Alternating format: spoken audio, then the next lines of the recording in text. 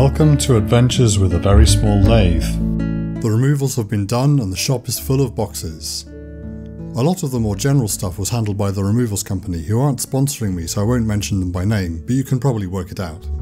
They did a fantastic and careful job. I put most of my specialised workshop equipment into my own self-storage unit at the very start of the process, so the next step was to rent a van and go and retrieve it all. It was a close fit, but I managed to empty the whole unit into a single round trip. Next order of business is checking everything for damage and making sure nothing is missing within the insurance deadline, so I need some swing space and somewhere to put things. To help make space, I'm going to start by getting these wall cabinets ready for use. They're battered and filthy, so they need some attention before I put my nice tools into them. I have this wall-mounted cabinet lined up for measurement equipment, so I'll start here.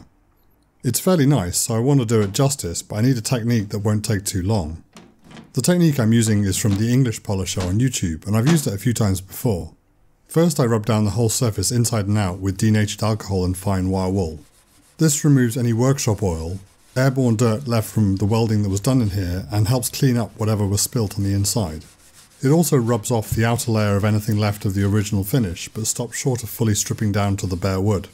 It's quick and easy to do, and very effective in cases like this where the old finish has been almost entirely destroyed.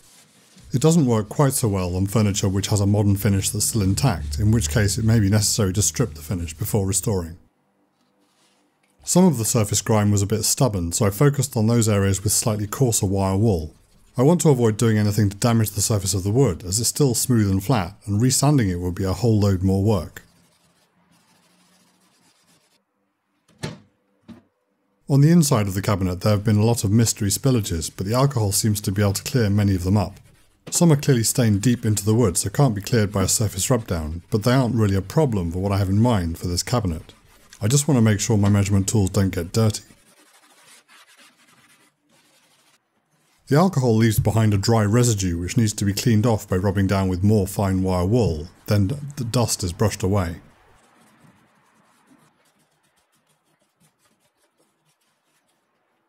The surface left behind is much cleaner, and each rub down with the wire wool has helped smooth any roughness.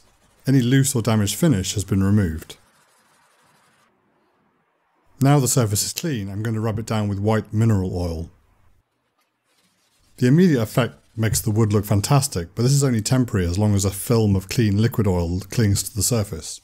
This is very purified mineral oil available from aromatherapist suppliers, and it soaks into and rejuvenates the wood.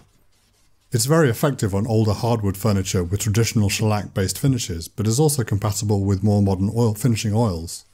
It's particularly beneficial for furniture that's old and abused enough to have lost its natural tone, and it also helps replace any oils removed during the rub down with alcohol.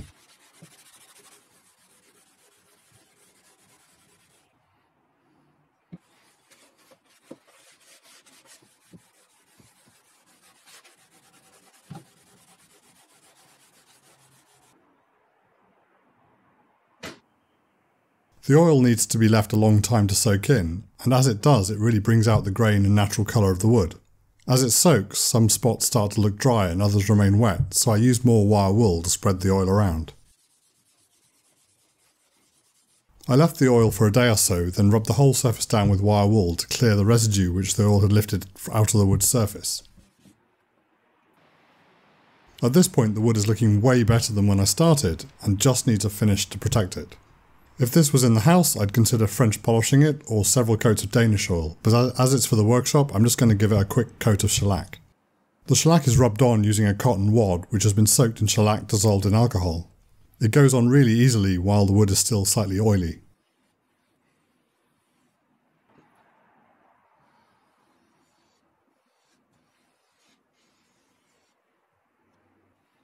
I use a smaller wad to get into the corners to make sure the wood is fully protected.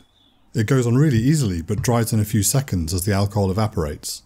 With practice this can be way faster than plying with a brush.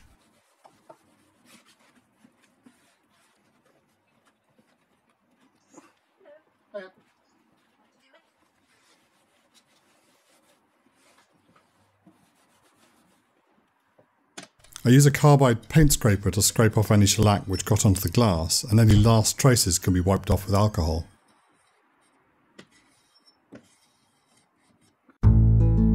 The cabinet is now clean, restored, protected and ready for use after only about an hour of actual work. It works ideally for all the measurement tools I have and seems a perfect choice. If you're interested in knowing more about this restoration technique, check out the English Polisher's video with the link at the top right now. Next I'll be working on the much larger floor standing cabinets which need a lot more work. I hope you enjoyed this update. Thanks for watching. Take care. I love you all.